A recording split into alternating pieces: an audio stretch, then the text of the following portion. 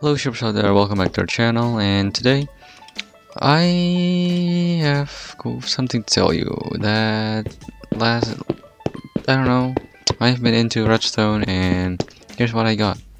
So the redstone's going to be, I'm going to explain redstone real quick, but if you guys see over here, this is a piston door, but there's no inputs. If I'm just going to place this, it's not going to work, and if I'm just going to do it, it's not going to work. If I'm gonna place a lever or something, it's not gonna work. But if you put a lever or a button in a specific place, for example here, and you press it, that piston door will open and will close itself. And you can just go back by the standard pressure plate style. So this is super easy, especially if you're playing with someone, you know, people you don't know what to do. People will not know what to do, and yeah, they will not notice that there's a secret key over there you need to activate just by pressing a button or by flicking a lever. So let's just crack into the tutorial. So to build it, it's super simple. This is all the secret you need to make, you need to create. It's just super easy. You just I know, maybe you can just do 2x2 piston doors, but I prefer 2x3 piston doors because that is like one of the best piston doors ever. And right here we just got our redstone dust right there. Is going to power this piece of repeater, going into the pulse extender, and then going to this NOT gate right here. Okay, so the repeater is going to power this, and that creates the NOT gate, and you're going to take the output from that NOT gate into the other NOT gate over here. So yeah, if you don't understand NOT gate, yeah, I'm probably just going to make a video about that soon. So it's super simple, so let's just build it, shall we? So to build this, I prefer to start with placing where you're going to make the door. So I'm just going to use sandstone as my block of choice. You can use every movable object in Minecraft. You can use iron blocks or something. So you want to put this right here to power this piston right here, and I'm gonna do the same on the other side right there, and cover this here right there. So right here we're gonna mark this place with a button, and below that put a redstone dust, behind that put a block, and behind that put a redstone torch, and above the redstone torch put a piston facing to the block right there. Okay, perfect.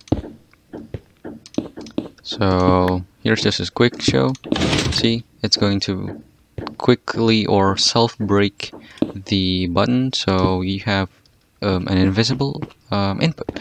So right here you want to place a repeater, set it to 3 ticks, and a repeater set it to 1 tick right there. Oh, sorry, you need to do it 1 block below. So 3 ticks, 1 tick, redstone dust, and right here clear this many space. Right here put a repeater, put 2 redstone dusts, put a comparator, and right here put a redstone dust. So here is the main circuit done. So basically when you power this piece of redstone dust, it's going to power this repeater going into the pulse extender over here, which previously before the pulse extender work, it's going to open the door and it's going to lengthen the pulse just enough until you can walk firmly and safely through the door. So right here you want to make the AND gate just by doing this, and simply connect it to the other door right here. Just remember to don't put it in line with the redstone torch, because that is not going to work. So we can do this, right in the class, and there you go. That's the whole piston door done. Just want to close, but do not close it right here because that will cut the signal, the redstone signal. And sure, do not do it as well over here. And yeah, it's not so big and it's not so expensive. I mean, the expensive parts like comparators, you know, the quartz and the pistons, sticky pistons. But yeah, it's worth it, okay? So wanted to cover this whole stuff, and remember, do not forget to put the 2 pressure plates of choice. You can use any types of pressure plates you want, you know, even blackstones or weighted pressure plates like the iron one and the gold one, it's fine. It will work. Okay, so let's just open the door. You need to remember that this block is right here, the specific block. I mean, yeah, this block is the block you need to power, okay? Not this one.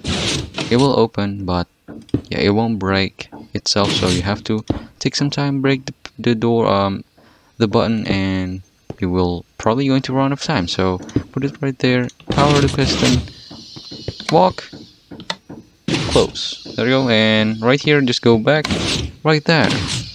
That is the whole circuit done. This is super simple, and it's not so expensive as and yeah, it's secure because there's no visible inputs or stuffs, and just need to put either a lever or a button over here and the door opens. That is all I got for this video, guys. Thank you so much for watching, and if you're interested to make this, you can definitely make this because it's not that expensive.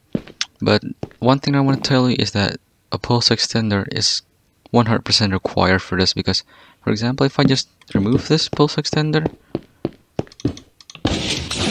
it will be super quick that you will have no time to walk through the door. So remember just to make this pulse extender. If you want to replace that with the block, with the redstone, it's fine. But yeah, I think one redstone dust is super important, so you just need a block over here because it's hard powered by the comparator, so the redstone dust can be powered. So yeah, that is all I got for this video. Thank you so much for watching, and don't forget to comment, subscribe, and see you guys next episode. Bye.